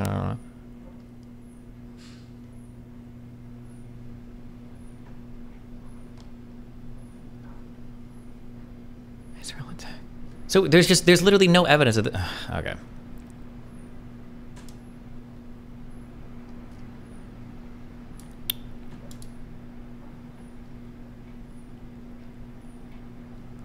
Okay, I'm good. That includes blocking it entirely, using an arbitrarily bureaucratic and restrictive process to block that aid, indiscriminately targeting civilians, including aid workers, rendering distribution impossible. In the face of these undeniable facts, which are too awful to defend without resorting to outright Nazi rhetoric, the only option left is just to flat out deny reality. There's no other choice if you're committed to painting Israel. What's going to happen if this war continues for another 3 months and ends, and you have another situation where nobody starved to death or nobody died of starvation? Like, what do we do? Like, as a moral actor. For his part, Destiny was inclined to pull from the debate bro playbook in order to distract and attempt to put Norm and Mouin both on the defensive. One of these tactics was on display as the debate participants argued over whether or not Israel is in fact committing genocide. Now, in this section, Destiny attempted to throw up a smokescreen of complexity to, number one, try to make it appear as if Norm's correct interpretation of the ICJ finding was wrong, thereby dodging the actual implication of that international court's ruling that the South African case alleging genocide was in fact plausible. And two, in order to make the question of genocide seem so complex and technical. that no layperson could possibly understand it, and you're a fool to even try. I mean, it is complex and technical. Yes, that's why you have like an international court that rules on these. What do you mean? It's not just like a thing that you see it and it's obvious. Yeah, it's an incredibly technical thing. You also get to enjoy some of Norm's unbridled contempt for destiny in this exchange. Take a look. To even make it to plausible. That is not true. That is not what plausible means. It is absolutely not. You're dead wrong. Mr. Borelli, please don't teach me about the English language. So the declaration is not even about the English language. It's about legal standards. This sentence here doesn't even make sense. Talk about English language, bro. I said plausibility is the same concept as qualifying. The court is not asked at this present phase of the proceedings to determine whether South Africa's allegations of genocide are well-founded. They're not well-founded. They're not even well-founded. The court is. You said that plausible is a high standard. It's absolutely not. It is a misrepresentation of the strength of the case against Israel, just like the majority of the quotes they have in this case are. And also, you said it was an extremely well-founded case. They spend like 1/4 of all of the quotations, some even pulled from the Goldstone report, that try to actually deal with the intent part, which is, by the way, I think you guys, I don't know if you use the phrase the dolo specialis, that the intentional part of genocide. Sorry, I don't know that term. I think it's called dolo specialis. It's the most important part. I shouldn't have doubted myself here. I think it's called I can't believe neither of them have heard this term. This is astounding to me. Of genocide, which is proving there's a highly special intent to commit genocide. It's possible that Israel could. That's mens rea. That's not mens rea, you fucking knuckle-dragging dipshit. You're so stupid. I can't believe he would say this thinking he's making a good point. I can't believe other people are saying this thinking he's making a good point. No, you fucking retard. Oh, the mens rea, yes, I understand the state of mind, but for genocide, there is, it's called dolo specialis, it's a highly special intent. Did you read the case? Yeah. It shows up in the case 4 fucking times. He said he read it 4 fucking times, so he should have seen the term 16 times. Oh, it's a highly special intent, dolo specialis. And if you don't know this obscure legal term, then apparently you can't possibly understand the concept of genocide. Yes! Correct! You can't! She just says something that's true in a sarcastic voice like it's not true. Yes! If you don't know what that... You don't even have to know the Latin or whatever, but if you don't know the concept, you're not qualified to even have an idea about genocide. You have no idea. You can't know. You have no idea. It's a neat way for Destiny to dismiss the targeting of civilians, the collective punishment, the direct quotes of high-level... None of those things, targeting civilians, none of these things are genocide. They're bad, they're war crimes, they're horrible things. Assuming they have happened with the intent to do these harms to civilians, these are bad things. They're not genocide. Israeli officials admitting their genocidal intent, because only Destiny at the table possesses this super special knowledge, and so only he is qualified to judge whether Israel has in fact met the bar of this highly special intent. Now, as our friend Yegor details on Twitter, there is nothing magical about the Latin legal term dolus specialis. It just means specific intent. In other words, you can't accidentally do a genocide. You gotta have specific intent, something that Norm and Ween clearly demonstrate in their comments that they fully understand. Furthermore, there is actually debate, for what it's worth, in the international law community about how such intent can be established, since usually, governments do not go around declaring they are doing a genocide. You don't have to say explicitly that you're doing a genocide, but you still need the evidence there to prove. Why are so many people, I don't understand, this came up with the Donald Trump January 6th shit as well. Even Glenn Greenwald tried this. How could you possibly figure out the intentionality of a person? What do you think literally all criminal law in the entirety of the fucking world is built upon? Why are we assuming that we cannot figure out the intentionality of any person ever? Every single criminal law, save for statutory crimes, all of these things require an intent element, a mens rea intentionality to it. Like, it's like these guys are like, oh, well, if these guys are like a 12-year-old who's like, well, if I ever got arrested for murder, I would just go in, LOL, and I would say that skibbity toilet, I was having a psychotic breakdown, and I was just like hallucinating. I thought I was dreaming, LOL. And now like Krystal, who's the judge on the case, is like, oh, fuck. He said he was dreaming. I mean, can we really prove otherwise? Can we really know? Can we really know his intent? Oh my God, they've destroyed the entirety of our case by saying he thought he was dreaming. Can you respond to the statements from officials show genocidal intent claim? I'll be honest, I didn't have a chance to go through every single ICJ quote. I went through, I think, 4 or 5 of them, but as I was reading down the list of the 5 that I went through, 4 of them were horrendously misquoted. And at that point, I'm like, this is retarded, because in my mind, I'm like, I'm probably not even gonna get to read through like 2 of these, and I don't even know if I got to read like a single one without trying to read. So thank God I didn't waste time on that. But yeah, the thing is that most of these, or at least of the ones that I went through, maybe in the last half, or maybe after 4 or 5, maybe all of them are actually rock solid. Supposedly Lonerbox went through all of these and has contentions with most of them. But yeah, they're just like, they're wacky and wild. These were so fucking pathetic. How can that be allowed? I don't know, because they do bring up a good point when an international court of justice saw this and said it was good. If I could talk to anyone on stream, that would be wild. Because unless I'm too poisoned on the other side, I'm not.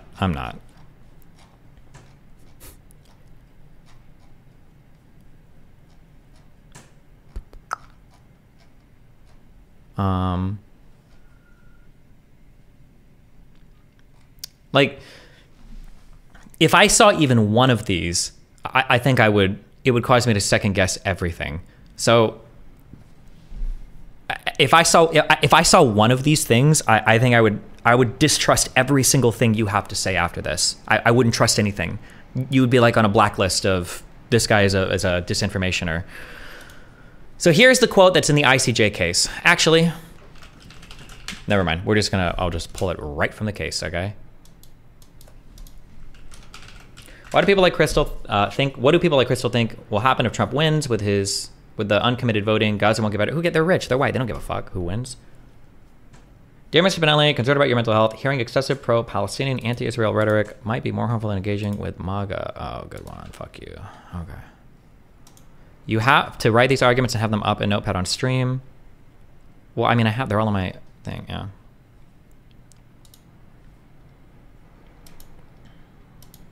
Do you think that bombing the whole Gaza Strip isn't necessarily a genocide thing? Might be too brain-breaking, inflammatory to the point of us? I don't know. I'm not sure. I'm not sure. There were a few people that understood this. Like a couple tweets I saw that got big that understood this. Wait. Hello?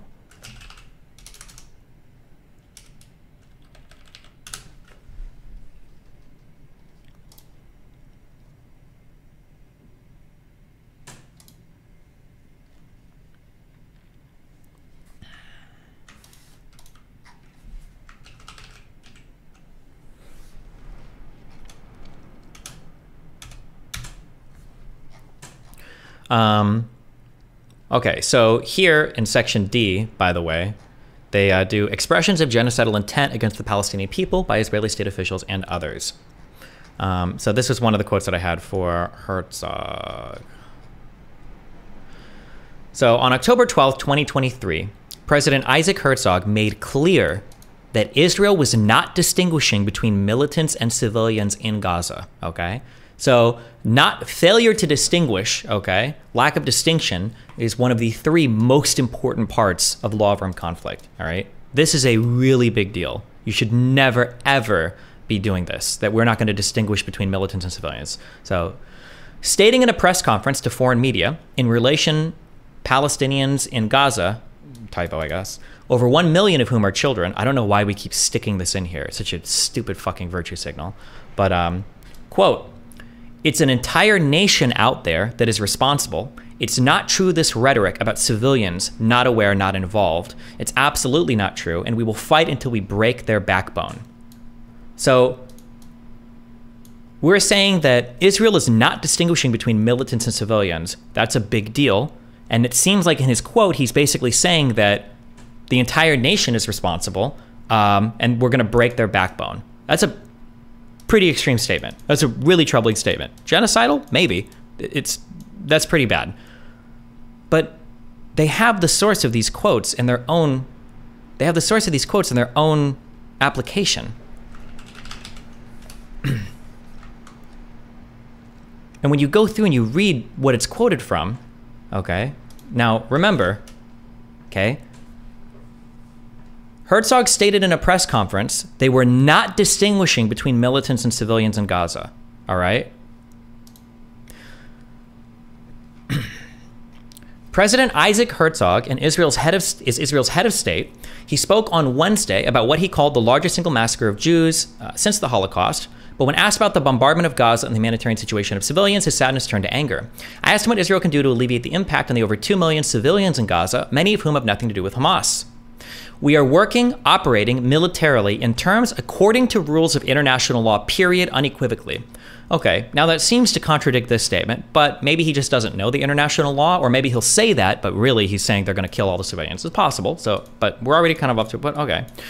It is an entire nation out there that is responsible. It's not true this rhetoric about civilians not aware, not involved. It's absolutely not true. Oh, okay. So maybe he is saying that every civilian is a combatant. That's not good. So that is true. He's not distinguishing. But then he says they could have risen up. They could have fought against that evil regime which took over Gaza in a coup d'etat. Okay, well now this sounds like he's not saying that they were all responsible necessarily for the attacks on October 7th. He's saying that they could have coup d'etat, but okay. But we are at war, we are defending our homes, we are protecting our homes. That's the truth, and when a nation protects its home, it fights, and we will fight until we break their backbone. Okay, well now this is a statement that seems like it has more to do with war than just like killing every civilian, but okay. He acknowledged that many Gazans had nothing to do with Hamas, but was adamant that others did. Well, now this thing seems to completely contradict this lack of distinguishing between militants and civilians, and it seems to completely contradict that the entire nation out there is responsible. Why did we leave this part out? I agree that there are many innocent Palestinians who don't agree with this. But if you have a missile in your goddamn kitchen, you have to shoot it at me. Am I allowed to defend myself? We have to defend ourselves. We have the full right to do so. This is a distinction between military objective and civilian. You cannot have missiles in your kitchen or hide things like that. The selective quoting of this, now if you want to fight and say that maybe this sounds bad or too extreme, fine, but this representation is completely wild. This is an unhinged representation of the underlying material.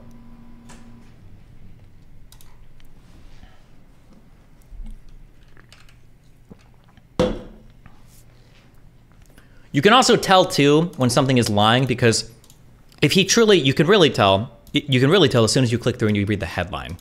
Like, if he was truly saying, we're not going to distinguish between civilians and militants anymore, that would be up here. You're not going to see, like, Israeli President Isaac Herzog says Gazans could have risen up to fight evil Hamas. That would be like a headline.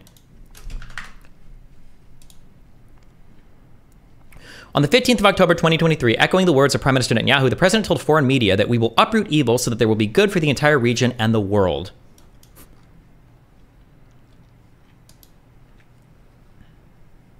With an extremely cruel, inhumane enemy, which we have to uproot with no mercy.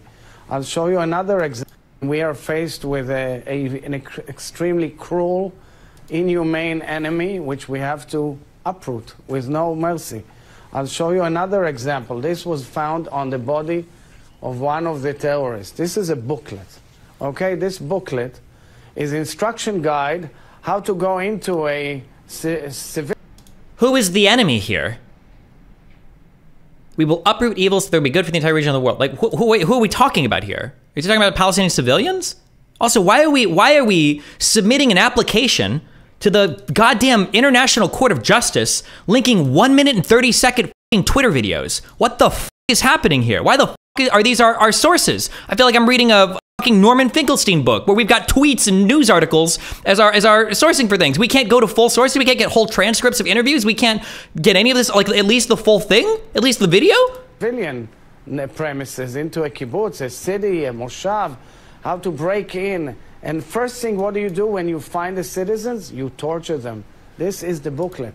It says exactly how to torture them, how to abduct them, how to kidnap them. So therefore, the story is not Israel versus Palestinians or Judaism versus Islam, God forbid. The story is about humanity. Are we with the good or are we with evil? That's where humanity should stand. And the battle that we are carrying out now as a nation, rising up as a lion, is against evil. And we will uproot evil so that there will be good for the entire region and the world. For the last 2 years, we enabled a huge economic growth in Gaza. For the first time, we enabled tens of thousands of Palestinians from Gaza to work in Israel, to break bread, to enjoy life. What happened? There's no justification. It is simply an ISIS-type ideology that wants to eliminate us off the ground, and therefore they need to be eliminated off the ground. Like, if you want to make the argument that he's specifically referring to civilians or all Palestinians, linking a 1 minute 30-second news thing where half of this is him talking about a Hamas terrorist book, this is not the argument. This isn't it. But anyway, there's like a lot of these. Or I'm sorry, I shouldn't say that. I'm so sorry, I shouldn't say that. I think I went through, there were 4 of these I think that I found where I felt like some of these also are, it'll literally be like a 20-second video clip of like a military commander talking. Ah, fuck, I should have saved some of these.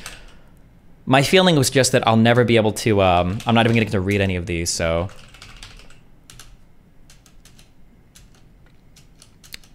I'm trying to think if they have, did they have the one clip that's incorrectly translated where there is a, there's like a soldier saying that we're gonna kill, or I shot and killed students.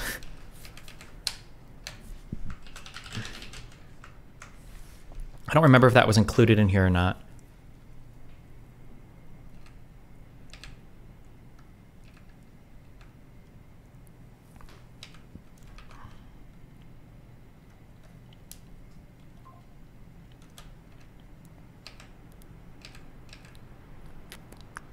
Oh, I think it was here. Maybe? No, no, it wasn't.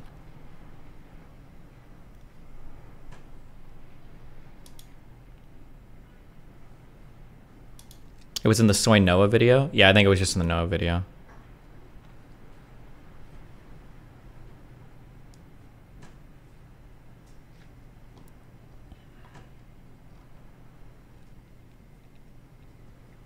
Wild of the Twitter is no longer real life.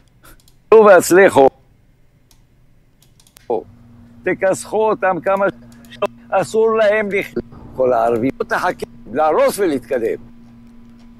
this the same video where that... Apparently there's a video of, it's either this guy or some other old dude talking about how school children would run up to him and he'd just shoot and kill them all or whatever. But the translation in Hebrew, apparently class might be describing like a class of like students, but in the context is very obviously talking about like a brigade or a regiment or whatever of soldiers. It's referring to like soldiers. Now, whether he shot and killed soldiers trying to surrender obviously is not good, but it's like the mistranslation is also egregious. But anyway, regardless, sorry, without getting all sidetracked on this, the ICJ case, or I'm sorry, some of those South African quotes are fucking ridiculous. Many scholars argue that as a result, circumstantial evidence could suffice for proving this specific intent to genocide, or dolus specialis if we're being fancy. It's not fancy, it's what it is. I don't know why you would take pride in being retarded or uninformed. Then don't inform people, don't do the news. And obviously circumstantial evidence can be used to prove intent, of course.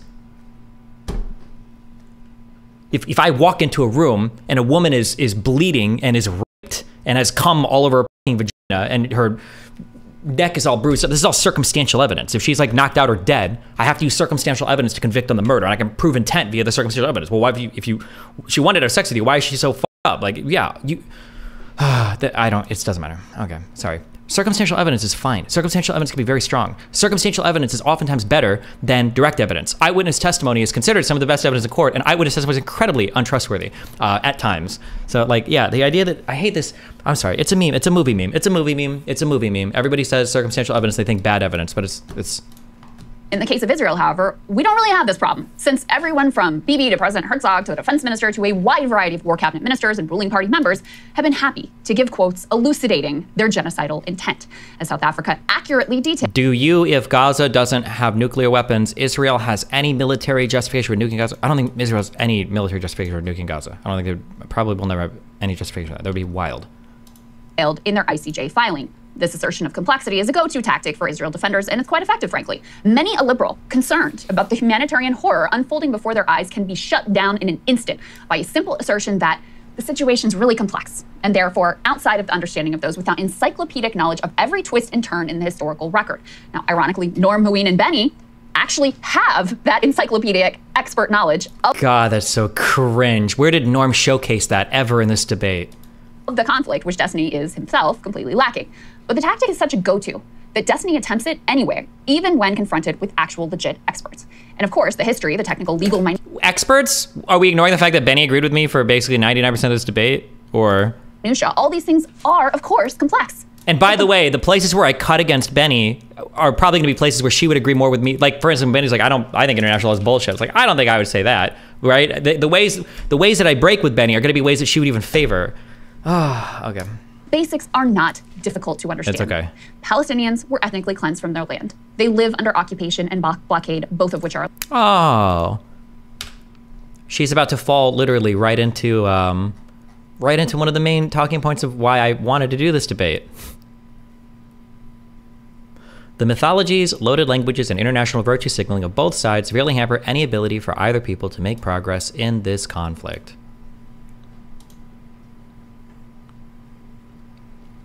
Because when you tell the story with just one side, it makes it seem so obvious that the other side is wrong, and that's just not the case. It's just not that simple.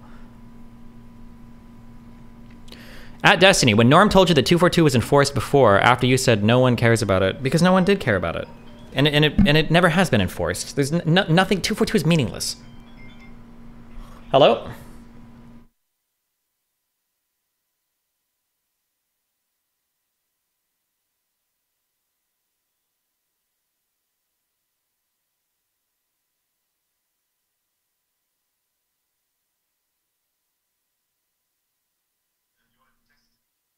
Yeah, I'll shoot you a text, okay?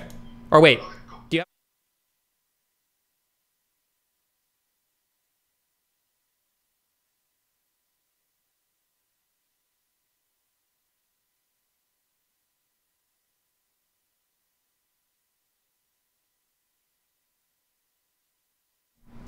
Palestinians were ethnically cleansed from their land. They live under occupation and blockade, both of which are illegal. They're currently being slaughtered and starved en masse. You don't need to know what Theodore Herzl wrote in his diary in 1896 in order to understand these things, although Norm, Ween, and Benny actually do know such specific details. Well, Ween didn't. Norm had no idea about it. Benny was the only one that had read the full diary. If you actually watched the debate, you'd know that. But again, I can't really fault her because she's just reading off a teleprompter and has no idea what she's talking about. But Relatably, I don't think it's inappropriate for non-experts like Destiny, or myself for that matter, to have opinions and to voice them. I am not in the same category as you. I would kill myself if I was as uninformed on this issue on a fucking news program with 1 million subscribers offering up my teleprompter opinions about it. To defend them and to debate them, even with experts. I might just recommend a little bit of humility, awareness of the bounds of your technical knowledge as compared to legit historians who have spent their entire... There was only, and to be fair, again, there was only one historian in that conversation, and it was Benny Morris. Your adult lives studying all of the details. Now there is one... And yet don't know one of the 2 necessary elements of genocide, of which it was 4 times brought up in the actual fucking ICJ case that he said he'd read 4 times. Who have spent their entire adult lives studying all of the details. Now there is one final tactic consistently deployed by Destiny and Benny in this debate, which is worth illuminating, and that is the inconsistent appeal to international law. Now when it suits... Wait. I am so curious. Did I ever appeal to international law in this conversation? Israelis, such as when discussing the original UN partition plan, then international law is everything. It's binding. When it doesn't suit them, such as when being held accountable for illegal settlements and war crimes, it's irrelevant. It's useless. Who cares? This What? appeal to international law came out several times throughout the debate, but perhaps most notably in an exchange between Norm and Benny. Oh, she's going to bring up the part, this is going to be where they make a balance, and she's going to bring up the part where I said, hey, Norm, do you still support the Houthis? And Houthi says yes, in full violation of all international norms and law, in full violation of jus ad bellum and jus in bello, in full violation of targeting civilian ships and killing civilians and doing for all of these. Yes, I do actually support. She's going to bring up Norm's hypocrisy, and she's like, well, Norm's not perfect. Norm decries the illegal blockade of Gaza, and Benny replies that the judgment of these international bodies is irrelevant. No one cares, and that we should, quote, forget the law. Take a listen. They were shooting rockets at Israel for 20 years. Okay, why is that illegal to blockade Gaza? Why is it illegal? I'll tell you why. You don't rocket your neighbor. You rocket your neighbor. Expect consequences. I'll tell you why. Expect consequences. I'll tell you why. Is he going to tell us why? Is he actually going to give us a reason why it's okay? That works both ways. Yes, I know, I expect that. Professor Myers, both ways. I'll tell you why. Because every human rights, humanitarian, and UN organization in the world has said that the blockade Nobody cares about amnesty. is a form of collective punishment, which is illegal under... They also say that that the indiscriminate rockets are illegal too, right? Amnesty International, 2009, Operation Cast Lead, 22 days of death destruction. Mortars and so-called Qassam rockets, which are locally made in Gaza, and longer-range Grad-type rockets smuggled into Gaza via the tunnels from Egypt, are unguided projectiles which cannot be directed at specific targets. Attacks using such rockets are indiscriminate and hence unlawful under international law. International law. Illegal. The word you think a blockade? You don't understand the way the world works. Yeah. These things are irrelevant. And you think confining, because that's the blockade. Yes, you don't confining a million children, that's the choice of Hamas. Combining that's a million children in what the Economist called a human rubbish sheep. The Economist supported Israel in this war and continues to. The Economist. Why are we quoting the Economist? A public. What the fuck is happening here? Support Israel. Why did this fucking moron print this out on a piece of printer paper to bring here and read this quote? International Committee of the Red Cross called a sinking ship, what the UN High Commissioner for Human Rights called a toxic slum. Like, you think these aren't arguments. You need to. These are layman's arguments at best. I wouldn't even accept this from a layman. But you're supposedly scholarly in this area, so give us the underlying arguments. We have you here so that we don't have to quote The Economist. Theoretically, Norm should be more qualified than every single person that he is quoting to make an argument. Like, could you imagine? It would be like me quoting somebody who's like Gold League and StarCraft about how like a particular strategy works. Like, why? No, I'm not gonna quote somebody who knows less than me. Why the fuck would I quote a lesser thing? You're the guy here. Why are you quoting these people? You should have the knowledge. What the UN High Commissioner for Human Rights called a toxic slum. You think it is a slum? You think, but it's caused by under international law. You think it's legitimate. Forget the law. Hey. I know you want to forget the law. It's the one thing that it's what every Israeli fears the most. What? The law. No. Sibi Livni said, I studied international law. I oppose international law. Of course you don't want to hear about the law. Then it's got nothing to do with anything. Okay, so here's the thing. Yeah. Then don't complain about October 7th. If you don't. Who's complaining about, like, Israel was never like, oh, we need the international community to protect us from Hamas. We need the international community to like, who's ever, what a weird straw man. Oh. Good. Have fun, be careful. If you want to say, forget about the law, all I said was they acted like then barbarians. there is no international humanitarian law. There's no distinction between civilians and combatants. There should be. And so, now you're doing what we like, do they distinguish between civilians and like? What a weird thing! It's so funny, and this is always like the funniest thing in the tool set of the Palestinian and the pro-Palestinian terror supporter, right? Is when they're like, oh, well, fine then, no international humanitarian law, fine. Then guess what? Nobody's going to distinguish between civilians and military targets anymore. Yeah, they don't already. Okay, well, they're going to shoot rockets indiscriminately into your territory without even declaring war or anything like that. Yeah, they already do that. Okay, well, they're going to they're gonna not always wear military uniforms, and they might store munitions and stuff in houses and apartments where you. Oh yeah, they already do. Like, what are you even fucking saying here? I'm sorry. What humanitarian law does Hamas follow? That would have been a good question. Fuck, that would have been a killer question right here. Norm, what humanitarian law does Hamas follow? Can you name one? Get like a single one? Ed, you're becoming very selective about the law. If you want to forget about the law. So Norm refers there to what Mouin had said previously about the selective appeal to international law. And in fact, Mouin did sum up this point quite brilliantly and succinctly. If you want to dismiss international law, that's fine. But then you have to do it consistently. You can't set standards for the Palestinians. What standards, bro? I also really don't like this. And the more that I think about this, the more that I think that this is an intentional tactic. This labeling, it's so funny because it's used on both sides. It happens a lot where people on the right will label all Palestinians as terrorists or terrorist supporters, but then people on the left don't want Hamas to be drawn out and they'll make the struggle about all Palestinians. Like, but reject applying those standards to Israel. If we're going to have the law of the jungle, then we can all be beasts, and not only some of us. As opposed to...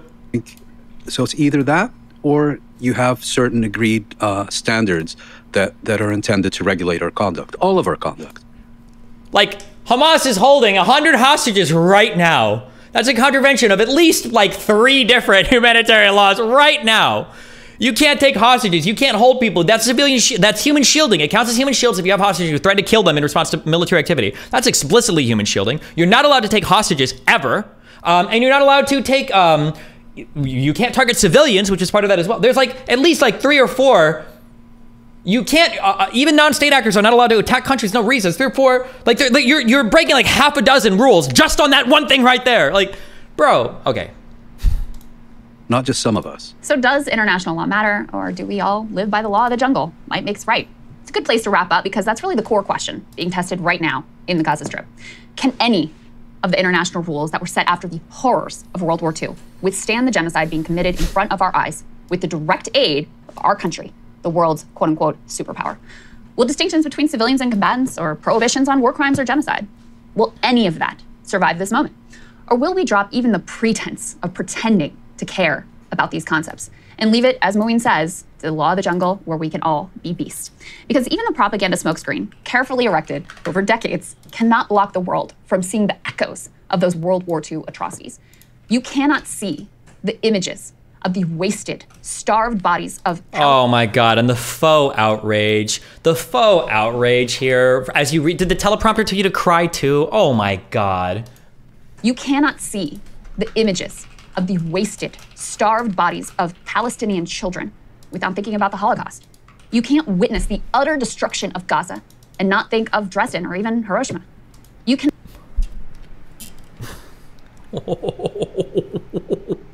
What? How many days was the Dresden bombings? How many people died in... Do you know what carpet bombing looks like?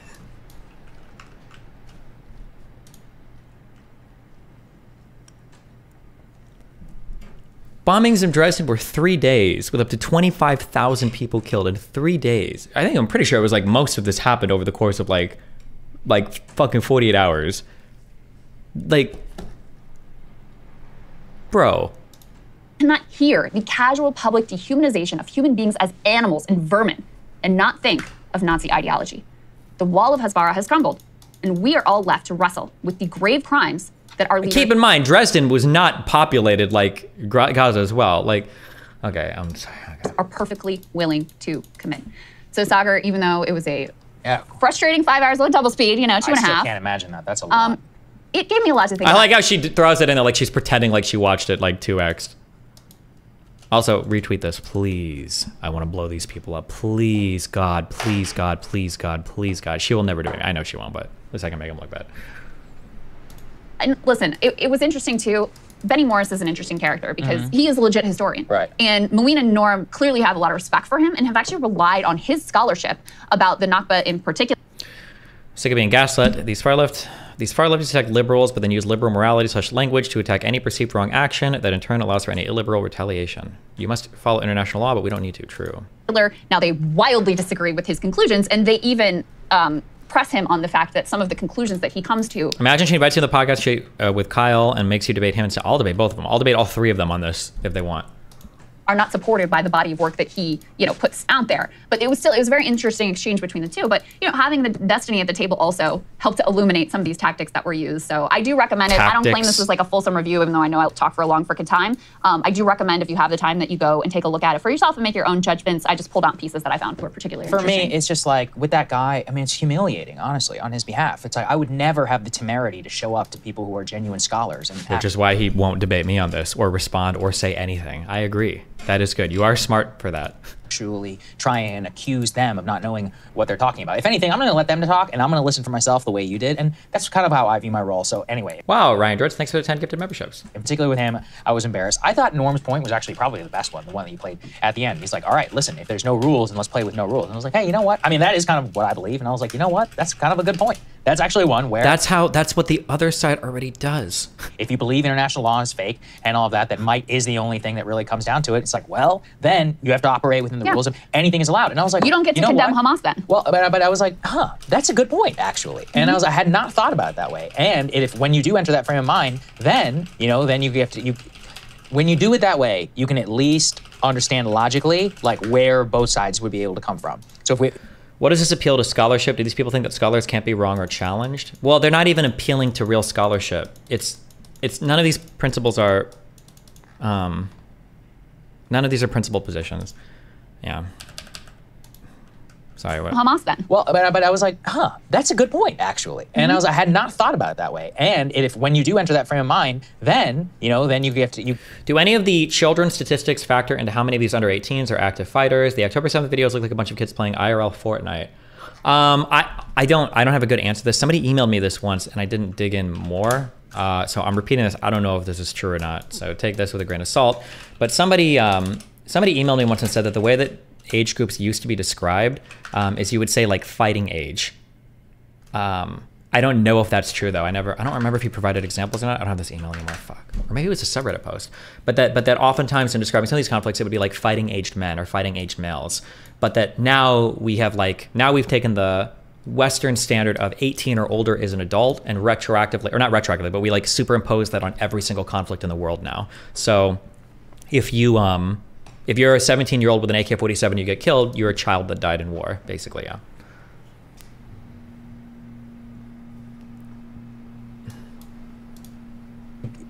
When you do it that way, you can at least understand logically like where both sides would be able to come from. So it depends on which frame that we want, and his selective Okay, I have an interesting hypothetical. In the case Gaza doesn't have nukes, but Israel does drop a nuke in the near future, like tomorrow, for example, would you consider this evidence of genocidal intent because it isn't militarily justified?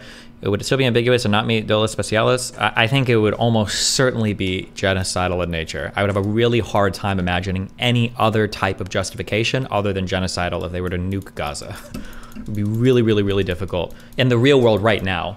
But we could hypothesize scenarios where, I think I gave one before yesterday. Like, let's say that Hamas reveals that they find out that there are 3 nuclear weapons, in the Gaza Strip ready to be aimed at Tel Aviv, and Israel can't find them in time, and they think they need to preemptively strip out or some bullshit like that. Wouldn't be genocide. They nuke the Gaza Strip at that point.